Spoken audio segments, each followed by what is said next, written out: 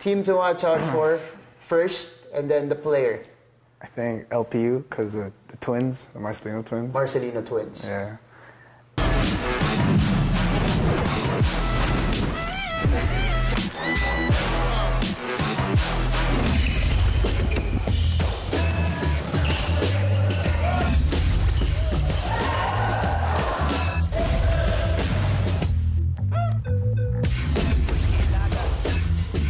Ilagan, specialty of the house.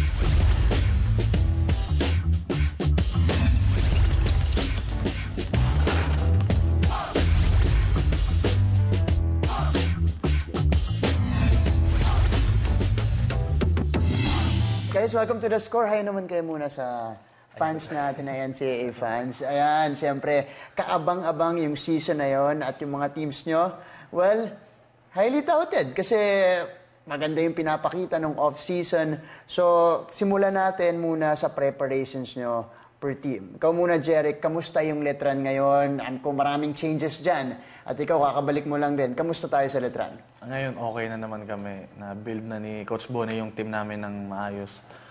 May mga nawala, so may mga pumalit din. Lalo na yung coaching staff, bago din. So, nalatag na naman ni Coach Bonnie ng maayos yung system niya. Pero from Coach Jeff, ano tingin mo yung talagang nag-iba dun sa sistema nyo going into this season with Coach Bonitan, of course? Siguro yung sa half-court plays, yung mga ganun. Kasi sa defense, almost the same lang eh. Pero ikaw, Jerrick, this has been, that was a great story last year, the way you recovered from the operation. Tapos maganda yung pinapakita mo ngayon in the preseason tournaments. You're putting up big numbers, big scoring numbers as well for Letran. Ikaw, kwento mo sa amin yung naging proseso mo nung inoperahan ka, tapos ngayon sa pagbabalik mo.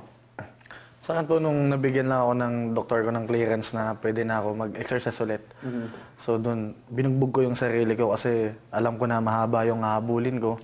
Dahil matagal ako na bakante. Kung mag-practice kami sa umaga, nagiging twice yung practice ko kasi sa gabi, nag-extra pa talaga ako kasi yun nga, sobrang haba ng habulin ko. Tapos last year ko pa. Talagang crucial din talaga tong taon para sa akin. Final year mo, oo. Pero ano talaga, iba yung motivation mo ngayon eh, no? Opo. Grabe yung fire mo sa loob na talagang bumawi. Ikaw muna, RK. Yung sa amin lang, same system lang kami. So, ang sa amin lang, yung tinuturuan lang namin yung mga bago na kailangan i-adapt nila agad para sa darating na season. Pero RK, yung mga naririnig natin ngayon, reports, tsaka yung mga ibang players sinasabi, malakas ang baste. Ayan. Siyempre, ang ganda ng pinakita nyo. D-League, di ba? Okay, ano masasabi mo doon? Hindi naman kasi po sa amin po. Hindi naman! Tulungan lang po talaga kami. Kumbaga, naglalaro po kami as a team talaga.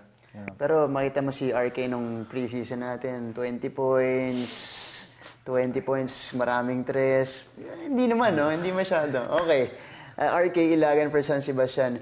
James, okay. San Beda, obviously you lost 2 key pieces, but how's your preparation right now? You just won a championship in the Phil Oil, right? Yeah. So Coach Boy, his system has been the same for like the last 2 years. So it's always going to be the same, and our defense and stuff is always going to be the same. So I think we're doing well. Yeah, we're ready. You're pretty well, right? Yeah. Okay, but I think the fans would like to know here because you lost 2 very important pieces. Those are 2 prominent names, Robert Pollock and JV Mocon, all going to the PBA and they're contributing well there. But how are you guys post Pollock and Mocon? How's San Beda right now? How are you guys filling up the slots left by those 2? Well, for Mocon's spot, Calvin Aftana stepping up, also JV Bio, and for like Bollock's spot, me, AC, and Clint. So we're going to be strong this year for sure. Would you say, James, that this is going to be, because based on the numbers also in the Phil Oil tournament, you are the go-to guy now of San Beda. Is this going to be your breakout season? I hope so. Yeah, I hope so. What changed for you? I mean, in terms of mindset, in terms of how you approach the game now with the Red Lions? I think stepping up and also being a leader and knowing like you're the go-to guy, you have to show the others like what you're capable of doing, and pretty much that's it. Yeah. Alright. Ikaw, RK. Tough season para sa inyo last year. Pero alam naman natin, si Coach Egay, matagal na yan nagko-coach. Alam natin na winning basketball talaga yan. Ano yung mga talagang nakikita mong strengths nyo going into the season? Yung sa amin lang siguro, kailangan namin yung execution kasi yun nga, nawala si Michael sa amin. So parang nagkulang kami sa big man pero nandiyan naman si JM Calma, no, na kaya niyang iyan yung mga ginagawa ni Michael. So sa amin lang, continue lang namin yung mga ginagawa namin nung pre-season para sa NCAA. Oo nga, nawala si Michael Kalisaan. Ang hirap punan yan. Pero masasabi mo ba, sino yung talagang magiging leader sa inyo, yung talagang magdadala sa inyo, at least offensively? Kailangan namin ngayon si Capobres po and Calma talaga Alvin po. Capobres, okay. Sila po talaga yung sa ilalim namin ngayon. Sa ilalim. Hindi mo binanggit si Alin Bolanadi. Matik na po yun. Sure na siya. Sure na po yun. Akala ko, may away kayo. Biro lang. Pero siyempre, Alin Bolanadi is also gonna be there. So talagang kompleto rin yung team nyo at saka malalim. Yes po. Ayan, okay. Pero sa inyo rin, dalawang key pieces yung mawawala. JP Calvo at saka Bong Quinto. O yan, hirap po na nun. Paano nyo mapalitan yun? So, kung yun po yung dalawang yun, kung di man mapunan ng isang tao, siguro pagtutulungan-tulungan po namin dahil madami naman po kami, lalo na sa mga bago, sa mga point guards namin. Madami din kami mga bago.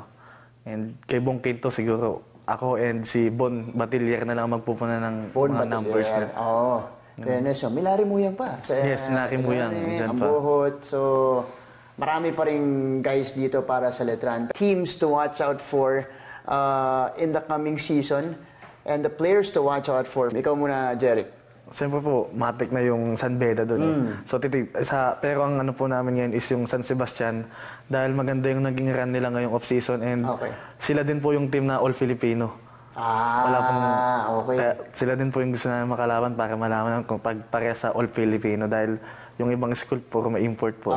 Naku, maganda yan. Pero magandang bakbakan yan pag nagharap na kayo. Sinong player naman yung tingin mong magkakaroon kayo ng problema?